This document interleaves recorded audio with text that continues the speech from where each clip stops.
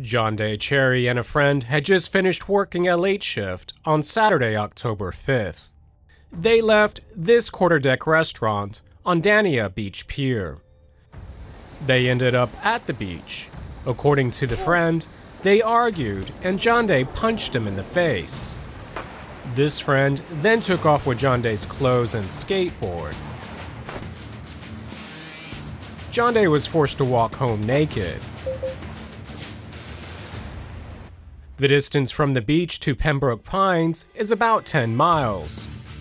Jandei covered about 1 mile before trouble occurred. Motorist Duke Legary spotted the nude pedestrian between 5 and 5:30 a.m. and decided to investigate. This is all we know about what happened next. As of now, we know absolutely nothing, and police aren't saying. What we do know is Legary shot and killed Jandei. Police have not brought charges against him.